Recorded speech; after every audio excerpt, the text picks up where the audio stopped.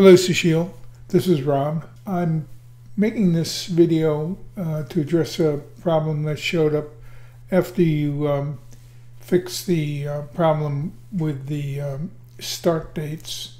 And the problem that I'm having is ordering the particular courses in the course section area. The way that's done is to go to the settings, and here we have the course sections that are presently available on the screen.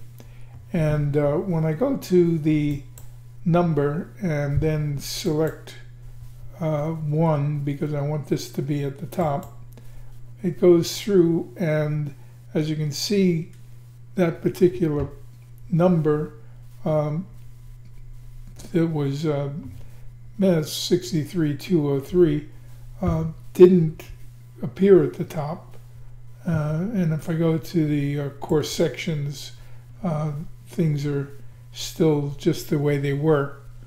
So I would like to have that put back so that I can reorder these. It comes in very handy because I have some in-class courses and some online courses, and I generally put the in-class courses up at the top and the online courses at the bottom so that I can access them. So if you could do that, I'd appreciate that very much. Okay, well, thank you very much, and hope to hear from you soon.